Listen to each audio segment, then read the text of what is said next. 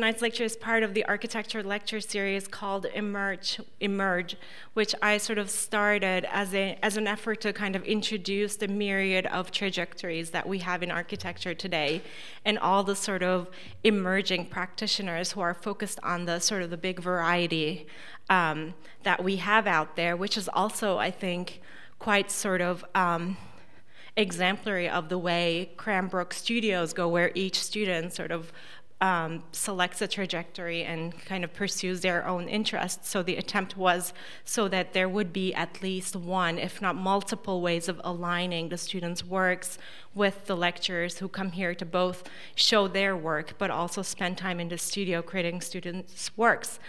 Today we had a full day of crits, and I think it was really interesting. So tonight's lecture is Güvenç Özel. His practice is, as I mentioned, in artificial intelligence, technology, robotics, and it's a practice that is sort of at the cross-section of art, architecture, visual studies, urban culture.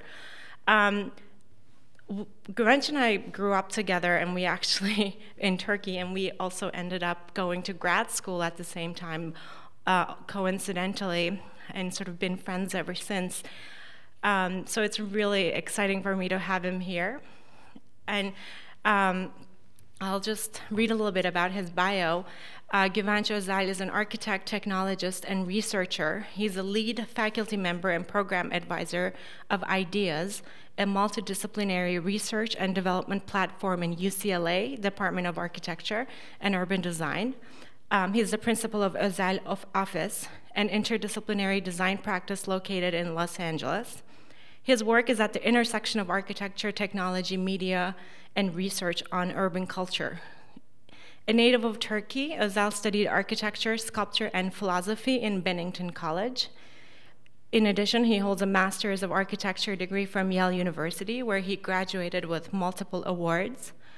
Prior to establishing his own practice and research, he worked in the architecture offices of Rafael Vinoly, Jürgen Mayer, and Frank Gehry, among others. His projects and experimental installations were exhibited in museums and galleries in the USA and Europe, such as Istanbul Museum of Modern Art and the Saatchi Gallery in London.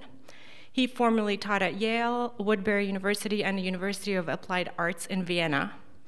His recent work has been heavily published in online and print media, such as CNN, BBC, Los Angeles Times, Boston Globe, Huffington Post, Architectural Digest, Wired, Gizmodo, among many others. His recent design and research on 3D printing was awarded one of the top prizes at NASA's 3D printed habitats competition. At UCLA IDEAS, besides teaching his own master's design studio, he continues his research on 3D printing, computation, virtual reality, robotics, interactive spaces, and sensing interfaces with support from leading companies such as Autodesk, Microsoft, Oculus, and others.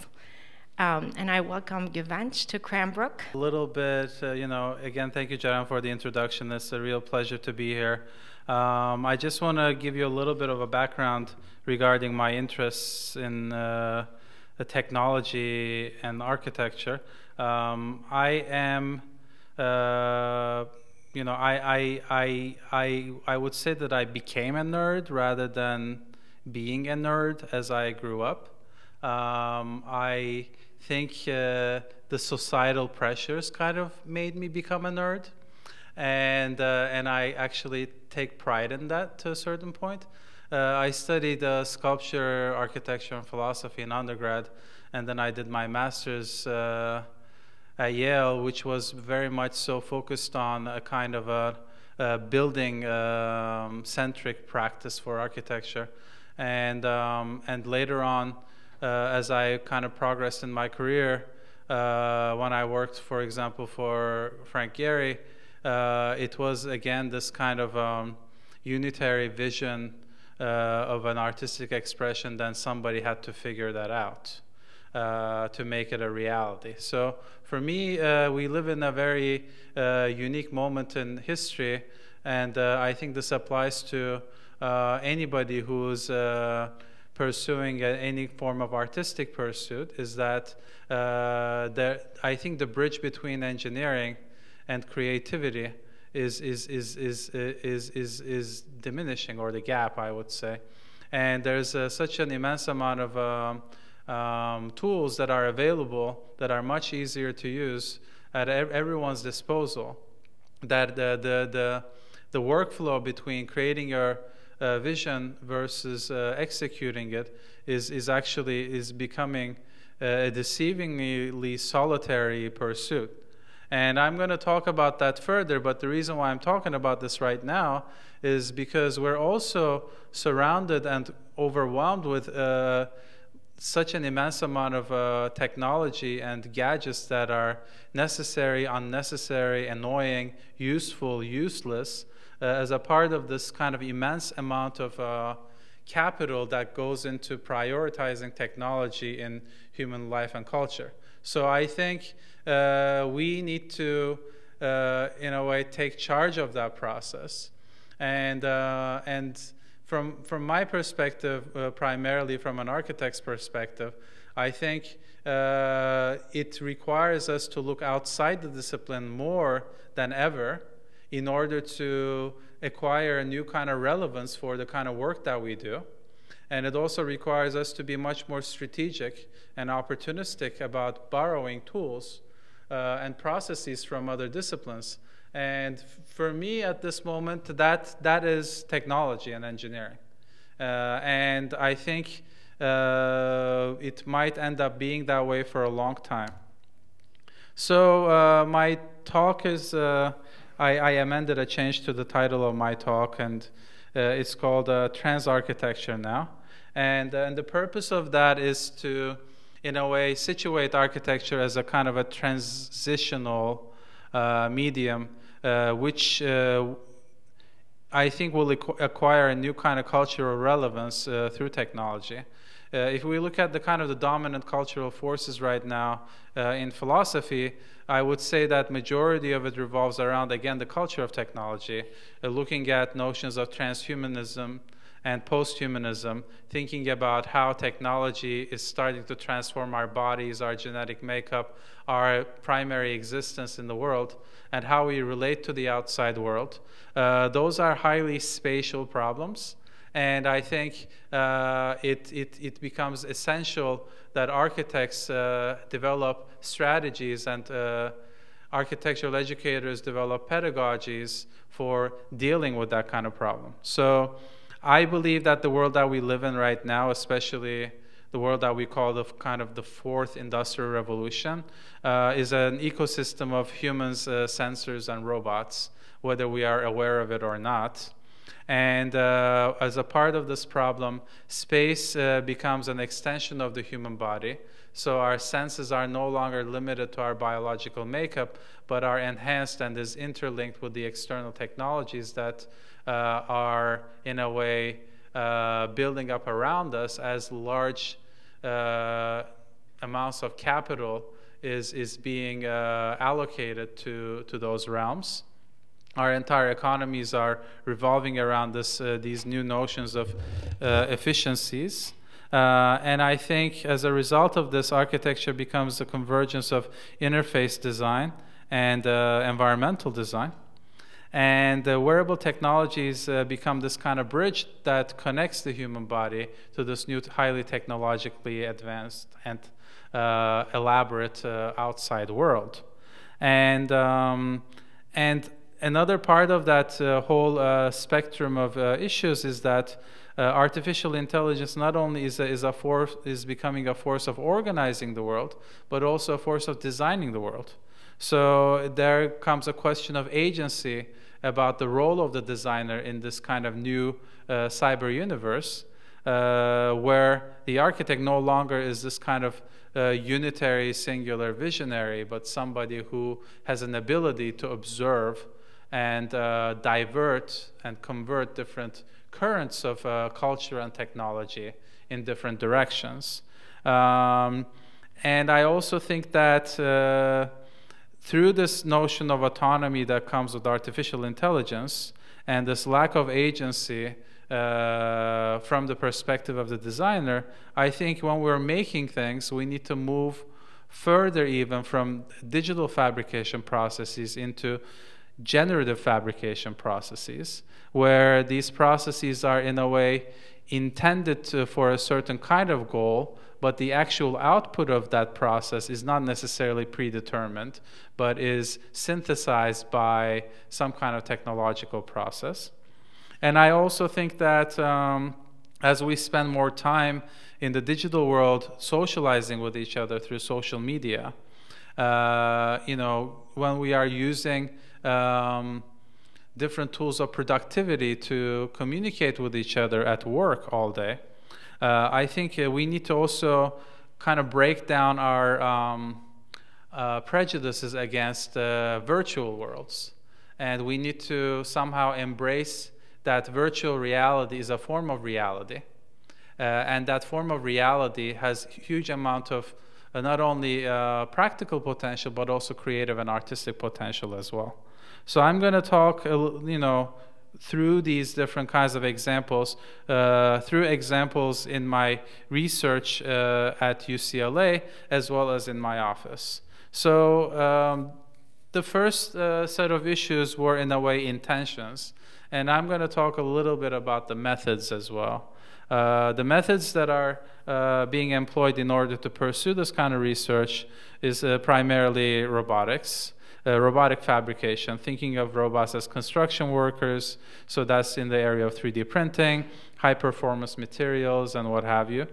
The second method I would highlight is sensor integration, thinking about intelligent environments, collecting data, and in response creating spaces that have an ability to process that data and create behaviors and responses to that data. User interaction, and instead of thinking of buildings built by robots, thinking about buildings as robots.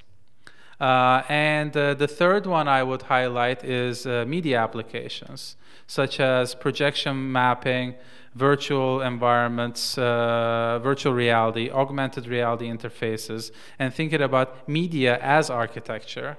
And a type of architecture that has an ability to update and change in the same way that the kind of media content that we consume every day in our screens update themselves and change. And this requires a certain kind of fundamental consideration for architecture, for the physical components of architecture, to be designed with considerations of media integration from the get-go. Rather than thinking about media as an overlay, I think architects need to devise strategies to think of media as an integral part of the initial conceptual design consideration, so that it becomes much more synthesized to the overall final product that becomes habitable at the end. So currently, the main focus of the research at UCLA that I conduct is focusing on the relationship between presence and action. There are two components to that presence. One of them is a digital presence, and the other one is a physical presence. And tools such as head-mounted displays, virtual augmented reality headsets, and what have you, create a certain kind of immersion and precision to translate digital and digital content into physical, and physical content into digital, and also physical presence into digital presence, and vice versa.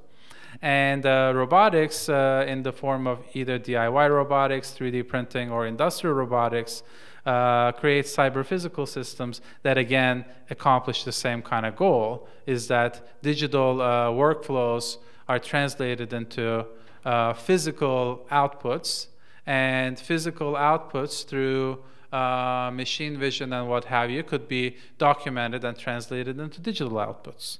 And that, in a way, spans across the entire spectrum of productivity, which I could call work in this context, and play.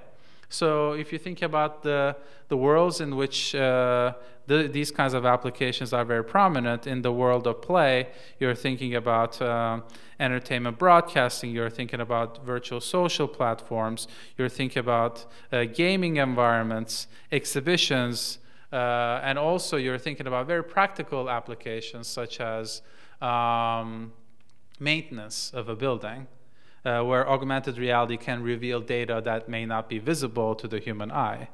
On the other spectrum of work, you're looking into virtual meetings, chat rooms, and conventions. You're looking into human-robot collaboration in industrial production, and you're also looking into temporary and remote work environments, as well as educational environments that focus on learning, training, and what have you. So I would say that those probably are the entry points of application. And then from those moments forward, I think it seeps into multiple different layers of social existence. So, oops. Is this going to work? Yeah. So what we are doing primarily lately, which is some of the kind of more proprietary technologies that we're developing, is to control physical parameters, such as robotics, through virtual environments. Like in this particular example, you're seeing a virtual reality headset and a controller controlling a physical robot. And the vantage point of the machine is aligned with the vantage point of the human, in order to create a kind of a more collaborative environment that can, in a way, mirror each other, but also create a kind of a more streamlined context for both of them to coexist in the same experiential plane. And this leads me to a kind of a statement which is about spatial intelligence. So this, I would say, is kind of the thesis of this kind of line of work, which is spaces gain intelligence through a combination of sensors and scenarios, meaning there's technology embedded in the environments that we live in, and they could be used for multiple different things, and we just have to devise scenarios in order to activate their potential. And they also develop autonomous and semi-autonomous reactions to people, to the external environment and objects. They're formed by a combination of digital as well as physical objects, and they have an ability to change based on various practical, social, and cultural scenarios. And they constitute of an ecosystem of technologies that I talked about, which are robotics, sensors, algorithmic design systems, electromechanical systems, smart materials, digital interfaces, media technologies, wearable technologies, etc. So the first entry point to this thing is the design paradigm, which happens through computational design. One thing that is happening in the world of computational design right now, which is what we pursue in the beginning, is to allow the designer to be the kind of the instigator of the design process, but not the micromanager. Meaning the designer unleashes a certain kind of computational process, which is interlinked to other computational processes, and then the designer, in a way, becomes the kind of jury to decide which process works better than the other. Another one is we choose to mostly work in full scale. So we rarely make any architectural models, which I think resonates in this place quite well. In this particular physical mock-up that you're seeing, we attached a hinged wall system to one of our industrial robots, and then we attached a video projector to the other robot. And they are synchronized in this kind of computational environment that is controlled by a sensor that detects your hand gestures. And as you move your hand, not only the physical makeup or the position of this wall system changes, but also the digital projection on top of this this wall transforms as well. So this prototype aims to create an environment where you can walk into a physical architectural environment, and that architectural environment has an ability to transform itself through a series of robotic processes, not only physically, but also through media and digital processes. Another example is actually a much more tactile example, where a group of students created a wall panel that senses your presence and moves towards you, and it changes color when you touch it. So the intention behind the system is to create a new kind of relationship with architectural surfaces that we didn't have before, Usually tactility in the history of modern architecture is almost always a visual thing, unless it happens in the scale of furniture. But in this particular instance, in order to trigger change and transformation in the architecture, you need to touch it. And the surface is designed to be touched. So moving along from the physical into completely digital environments, we are looking into a series, I'm going to show a series of examples here, which are environments that are meant to be only experienced digitally. They are not representations of physical environments. They are not meant to be simulations of physical environments. But they are purely digital environments that take advantage of the fact that they're made out of pixels rather than bricks. In this particular example, a series of gesture controls allows you to change the scale of the environment, which is something that you cannot do in a kind of physical architectural environment. So it problematizes the relationship between object and space. So it also allows you to change the texture and the color of that environment through a series of design parameters. The second example is about traveling through that environment. In this particular instance, the environment has an ability to grow around you, and you have an ability to teleport yourself to any moment and place in that particular environment through a series of gesture controls. So you can pick a location, you can change the translucency of the environment, and you can directly, with the touch of a button, change your vantage point and position in that environment. The next one is gesture-generated spaces, where there's an absence of space, and through a series of gestures, you actually generate that space. As you see, when he moves his hand, the space is being generated, and that you can experience and actually move through that space. And as you are generating this environment, you can have a three-dimensional updated map that allows you to pinpoint your location in that particular environment. And one other example is a gaze-controlled space, where the direction that you're looking becomes a portal and creates an aperture so that you can actually carve your way through that space by just looking at it.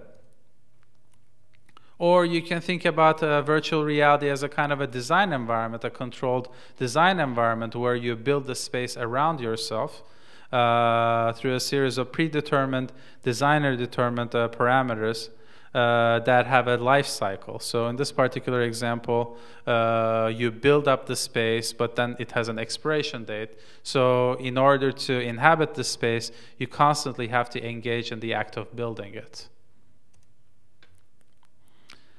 So moving along to some of the more specific robotic applications, this is one of the more elementary exercises that I do with my students, which is I give them a kind of a highly complex object that has a certain kind of shape, and they have to design a gripper that grabs it. Another example is looking at existing formal systems such as origami and what have you, and thinking about how they can be actuated and transformed through the help of robotics. And some of these grippers are highly anthropomorphic, and they work with sensors, and others do not, and others are much more architectural. But what is interesting about this process is that the scale, which is one of the most fundamental considerations of architectural design, almost becomes irrelevant. And I find that to be a very scary and exciting kind of, I would say, like conundrum, in the sense that we as architects are very much so obsessed with the notion of scale, but we, in a way, don't need scale as a primary consideration anymore, especially in the world of digital environments. This video is looking at a more traditional approach, which is using robots as workers. So in this particular set of examples, they are doing a series of, let's say, fabrication processes that humans cannot do or would not want to do. And the last one is this kind of mixture of augmented reality and robotic motion together. And these are happening in the scale of like combining different kinds of technologies, colliding them with each other, just to see what kind of results they would yield. And last part of the robotic exploration is this notion of telepresence, where combining virtual and augmented reality technologies in order to control robots, but also to collaborate with them. So one robot becomes fully controlled by the human and makes much more intuitive decisions in the fabrication process, whereas the other robots makes a repetitive set of pre-programmed moves in order to fabricate an object. So their motions are in a way happening in the same fabrication plane, and they're synthesized so that we can leverage the advantage of the repetitive qualities of robotic fabrication with the more intuitive input of the human craft. In the last set of examples that you're seeing a series of interactive architectural models that work with sensors that have an ability to change and transform their shape through a different series of interfaces, like motion sensors, like EEG sensors that read your concentration levels in your brain. So any kind of wearable technology or external sensor is a part of this exploration to create a reactive architecture that has an ability to understand human motion, human psychology, human behavior, but also has an ability to transform according to those things. And also looking at how this exploration affects the way that we use interface design. So moving on to, I would say, maybe a little bit more of a traditional building practice. How does some of these ideas that happen in the lab in a much more free academic context as explorations seep into some of the design works that happen in the office? Sometimes they do, sometimes they don't. Sometimes they happen in very direct ways that are very much so aligned with the way in which you communicate with a client or you communicate with, let's say, an audience, and sometimes they don't. But the first example that I wanted to show is these series of houses that we designed. They're summer homes for a small community on the Aegean coast of Turkey. And one of the interesting things that were happening in the region was that there was an absence of sand, and the main construction technology is happening through concrete. So, but if you think about environmental considerations in a hot summer climate like the Aegean coast, the most advantageous thing to do is to actually create super thick walls. So we had a conundrum there, and the way that we propose to solve this is to robotically fabricate super thin fabric reinforced panels that are roughly around 1.5 inches thick, and also cover them with a material called Thinsulate that you're probably familiar with in ski jackets and what have you. That creates this kind of insulation in the super thin wall thickness profile. And also taking advantage of the requirement, which was the individual swimming pools as a kind of thermal mass at the center of the villa in order to further cool the spaces around it. The second example is this restaurant design that we did for a startup in San Francisco that is building the first fully automated burger robot. Their objective is to create a completely automated process to assemble a burger, but a bespoke burger, meaning it's not your like run-of-the-mill McDonald's burger, but you specify the kind of meat, you specify the amount of fat in the meat, you specify the toppings, and you create this kind of ultimate burger that is cooked to the perfect temperature that you require it to be. And as a way to showcase this, we had to take some design cues from the traditional burger experience of of an American diner, like the booth and the counter, and we had to in a way reinvent them, and we had to also erase the presence of staff and embed all the interactions of the process of ordering a service into these systems. So in a way, the project is somewhat inventive, but also creepy at the same time, because all these wooden surfaces, in fact, have digital interfaces embedded behind them, which allows you to order from the location where you're sitting. But it also forces people to interact with each other. For example, the furniture was designed to trigger more social interactions between the people that are coming here to get their burgers, in the absence of the human interaction that is removed from the equation.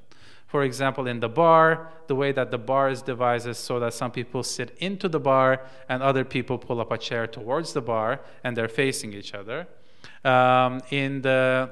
In these kinds of double stacked tables, one level is higher than the other, so it gives people the opportunity to kind of not be at the eye level with a stranger, but if they want to interact with them, they can kind of talk up or down to them. But if they want to maintain a certain kind of privacy, they're not in the same kind of social interaction plane. If you show up as a group, you can have your own little booth, but you're almost kind of on display in the booth, which allows you to, again, interact with the people around you and them with you. And also the space is kind of activated with these highly elaborate sculptural chandeliers that are hanging from the ceiling. The next example that I wanted to show is a large condo project.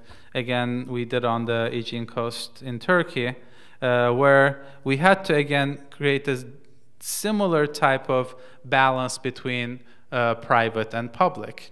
There was an immense amount of concern about finding a balance of visibility but also privacy at the same time. So the entire facade of the buildings that are offset and aligned with each other are sheltered by these series of terraces that have these undulating planters in front of them. So these planters allow as tools to conceal certain activities, but the other activities are being revealed as people inhabit the terrace areas that they're with. And the buildings are offset, and also the undulation is offset, so that there's a variety of visibility and privacy options.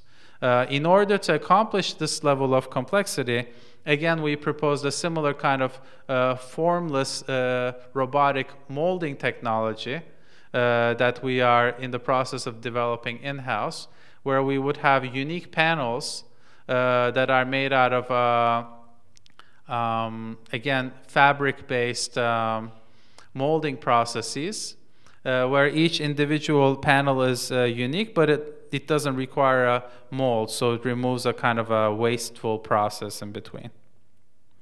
And in order to communicate some of the design parameters, such as the distances between the buildings and how they're offset, we created, I would say, probably one of the first virtual reality scenes that were created in architectural presentations about like 3 years ago. So we made 6 different virtual reality scenes with different kinds of gaps in the courtyard, and we basically proved our point to the client that the buildings are not actually as close as he thinks they are to each other. Another thing that we did was about, again, a kind of a question about the width of the balconies. And we, again, created a series of virtual reality scenes with different widths of balconies, and then that allowed the client to pick which one is more efficient, because the more balcony space you have, the less leasable space you're getting. So you have to kind of find a balance between outdoor spaces versus profitable indoor spaces for the developer. So these were some of the more building-oriented projects, but in the scale of installations, I would say probably the first exploration in this process was this project that we did a few years ago called the Cerebral Hut.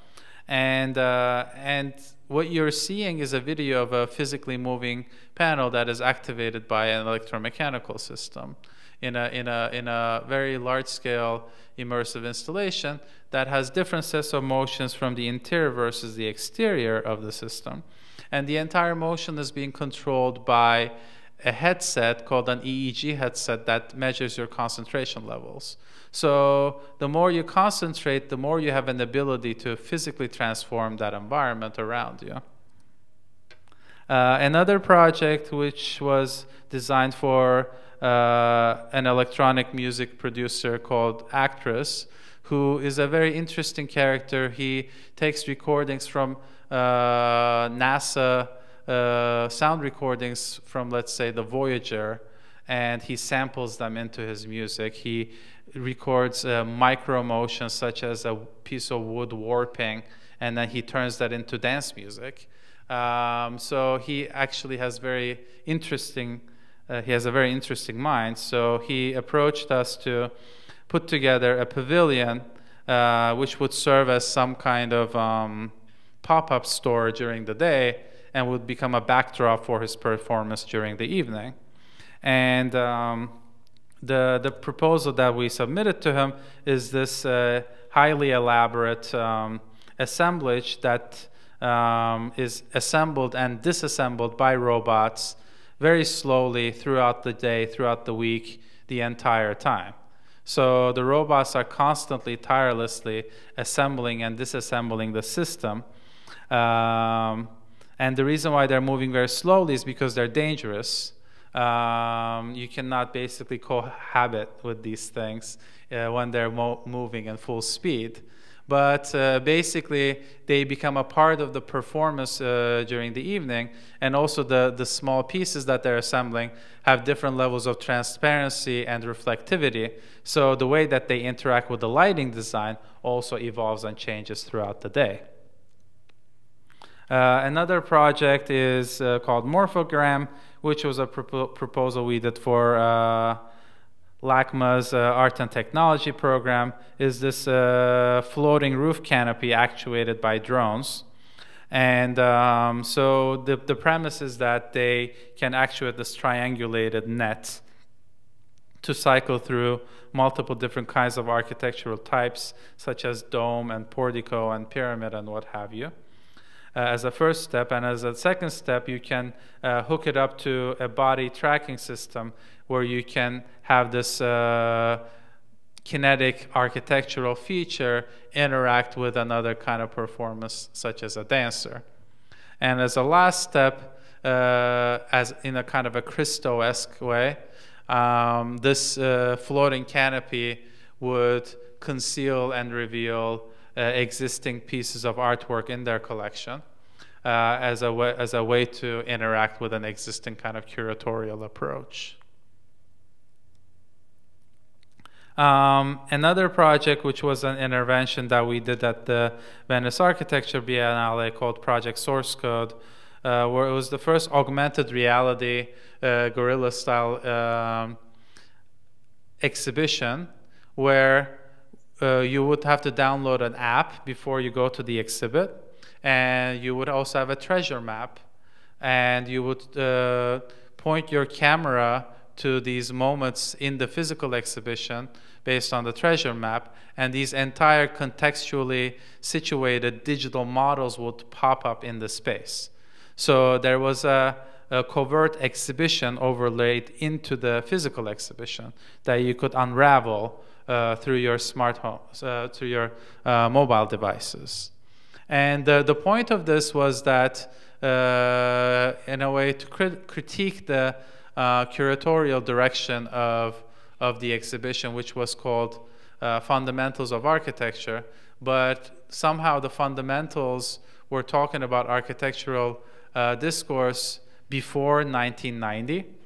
And so, in a way, what we did was to include seminal digital projects starting from 1990 onwards that have had a huge amount of influence.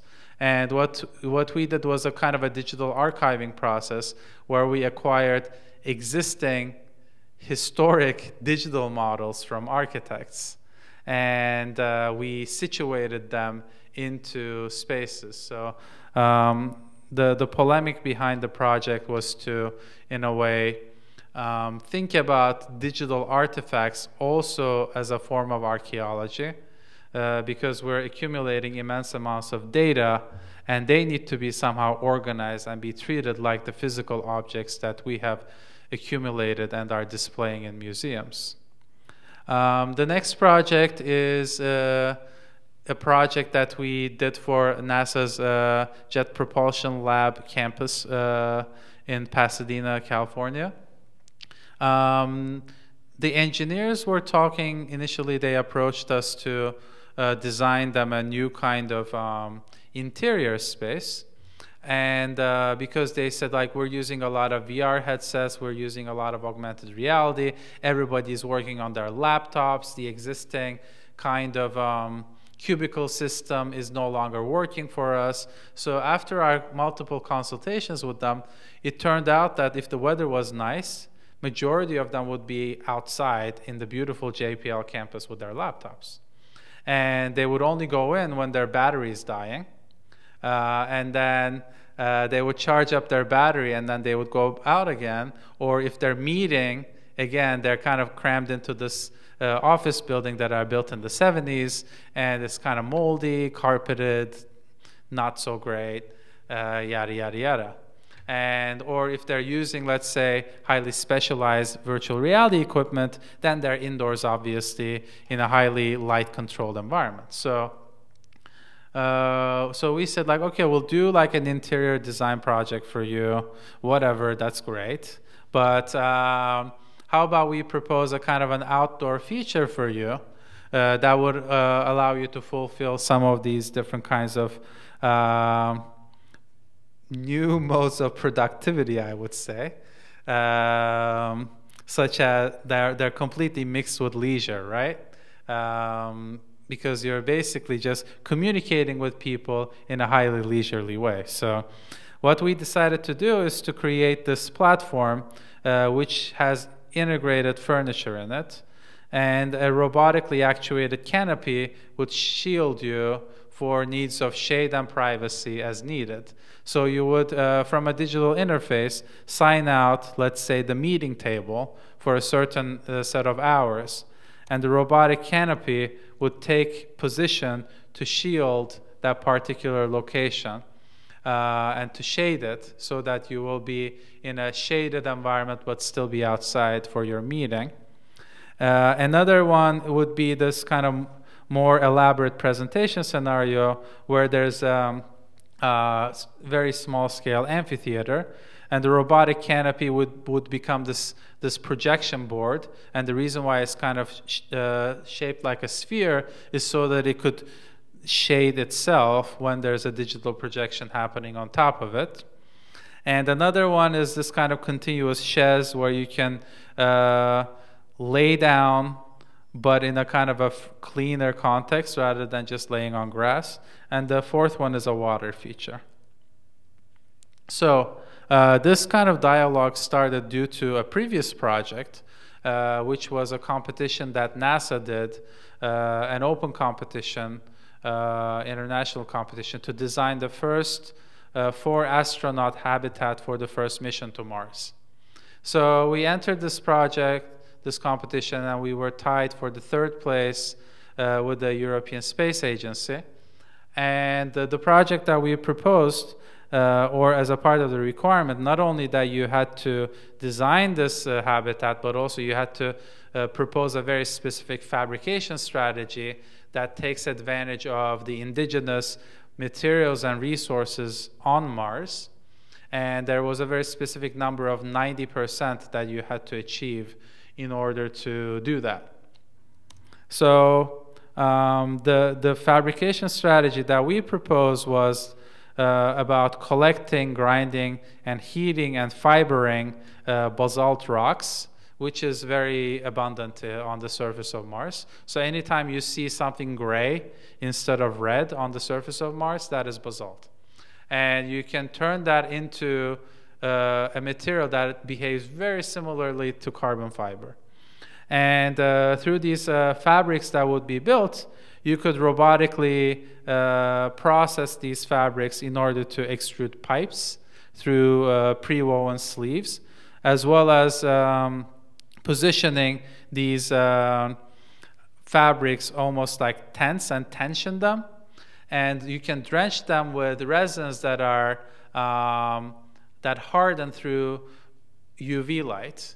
And Mars has almost a non-existent atmosphere that is made out of mostly carbon dioxide, and there's nothing that actually filters the UV light. So anytime you would pour a UV curing resin on top of these surfaces, they would instantly cure.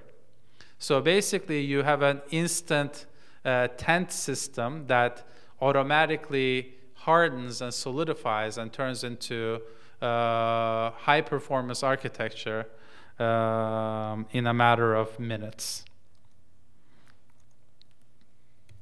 Okay.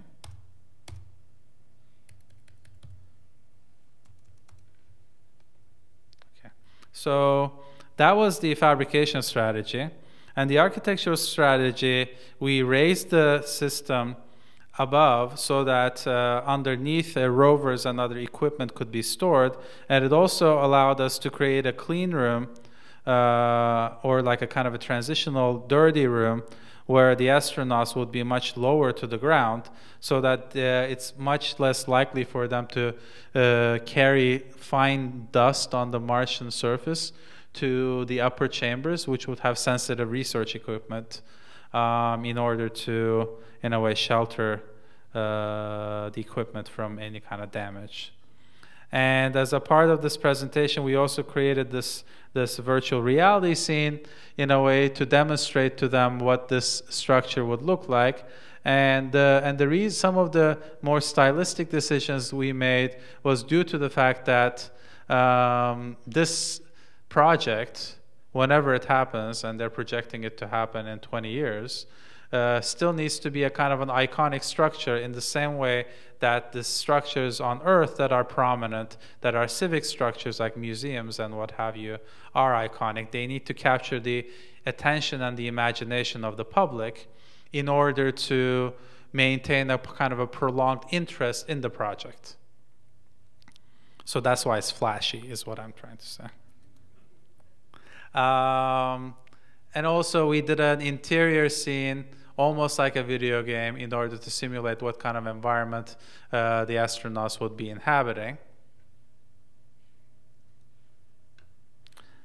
And as a kind of a culmination of a set of these different ideas, the last project I'm about to show you is a proposal that we did for Coachella Music Festival, which was a pavilion that has these robotically actuated wings and a series of video projections that happen on its surface. So the components of this system is that there's a structural frame, and 3 robots are situated on top of this frame.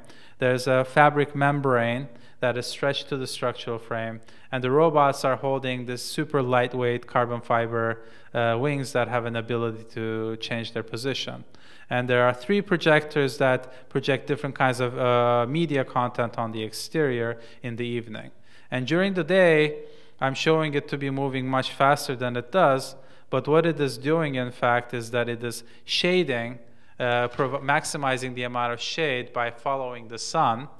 And in the evening, it becomes this kind of signage and this kind of sculptural feature in the skyline of Coachella, but it also has an augmented reality feature to it through the application that you would download on your phone. You would be able to point your phone to the patterns that are changing on the exterior surface of the pavilion, and once you do that, you would get set times of different performers in different parts of the festival. And once you click on a particular artist, the wings would move in that direction to point you in that direction so that you know exactly where to go. I don't know if any of you have been to Coachella, but it has 7 stages. There's around 150 to 200,000 people every weekend. It's a gigantic urbanism of sorts, and the point of this was to add a certain kind of marker, like a clock tower of sorts, to that urbanism. And the last project that I'm going to talk about, which is something that we are developing through the support of Google's machine learning department, is this kinetic sculpture that combines virtual reality and artificial intelligence, called Cypher. I don't want to bore you with the technicalities of this thing, but what I will talk about is that the intent of this sculpture is to combine soft robotics, machine vision, and electromechanical systems in order to bridge the gap between the digital and the physical worlds. And as a kind of an artistic object that has motions and behaviors, the more it interacts with different kinds of people, the more it develops different kinds of physical behaviors, and then it starts veering away from its original set of parameters that it was designed for. So what exactly is it? It's a sculpture that is roughly around this high, with a silicon skin. And in the silicon skin, there's a series of electromechanical actuators, as well as a series of pneumatically controlled actuators. And it also has a tail. At the end of the tail is a virtual reality headset. So when you, in a way, put the headset on, you become a part of the physical, I would say, composition of the sculpture. So there's an existing aluminum frame that we built that is connected through a series of 3D printed steel joints, because they're all in a different angle. And then there's a series of linear actuators that are situated at the center of this, and a series of depth sensing and facial recognition cameras that are organized in an array, so that the sculpture can sense your position and your presence and determine who you are. And this is how the array of the depth sensing cameras are organized, so that it is in a way a full spectrum of 360 distribution. And there's a series of 3D printed thermoplastic components that are at the bottom of the sculpture, which we have developed a process for 3D printing in-house. This thermoplastic is infused with carbon fiber so that it is not as brittle as the regular 3D printing material, so that when people are walking around it, or if they kick it by accident, it doesn't break. And on top is these series of inflating chambers that have embedded infrared sensors, so that when you move your hand over it, they in fact inflate.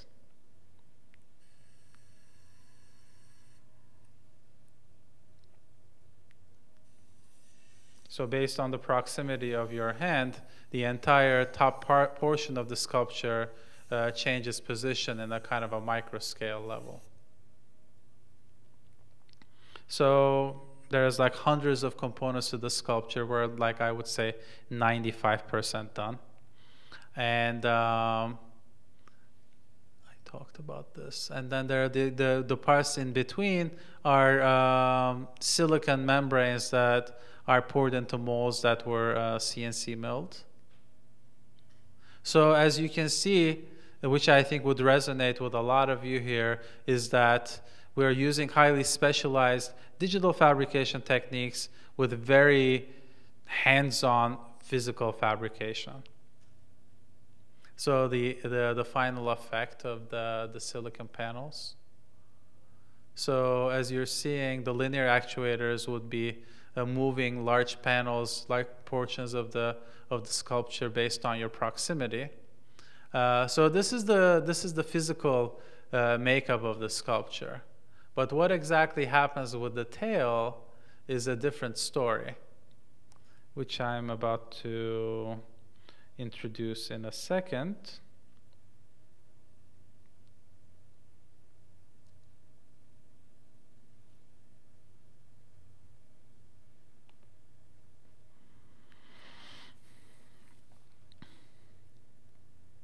So basically, through the help of the VR headset, you're teleported inside the sculpture as if you're a small person in it. So the kind of vista that you're getting is something in the world of, but before I talk about, let me talk about actually the feature of the helmet. Once you put the helmet on, the helmet physically inflates. So it in a way transforms the way that people outside of you sees you. But you have no awareness of that reality because your entire vision is blocked and you're teleported inside the sculpture. So again, it problematizes the relationship between sculpture and architecture, turning them into each other through a kind of a technological bridge, but also it problematizes the relationship between sculpture and fashion, because it almost becomes this incredibly oversized accessory that you have been consumed by the aesthetic language of. So what you see in the interior, and again, please bear with me, these are like very elementary simulations that we are doing. And they have become much more complex at this point, but I don't have the video recording of them yet, is this kind of, I would say, dreamlike environment where a lot of rules of physics no longer apply. So with your hand gestures, you can transform that environment. When you transform the virtual reality scene, the physical sculpture moves exactly the same way. And when somebody, through the sensors, approaches the sculpture, the virtual reality scene that you're seeing transforms the same way as well. So there's a complete experiential continuity between the digital and the physical experiences that are happening. And we're experimenting with different kinds of ambient qualities, such as different colored lights. Now that we have added all sorts of various particle simulations into the system, so you're almost like inside this architectural creature of sorts. And it creates multiple different sets of sensorial experiences through different kinds of visual workflows. And also, like, these kinds of gestures are tracked by the sensors that are embedded in the headset, but you have no idea that your gestures are being tracked, in fact. And this allows you to experience this virtual environment in a way that is completely immersive, because you don't know, you don't see the technology, you only see the impact of it in a simulation. And also, you don't know the physical impact of that technology to the sculpture itself. Okay. So I believe that is my last slide. If you want to see more projects, you can always go to my website. And if you want to reach out to me for any reason, you can email at info@ozeloffice.com or Güvenç@ozeloffice.com, which is my personal email. Thank you so much.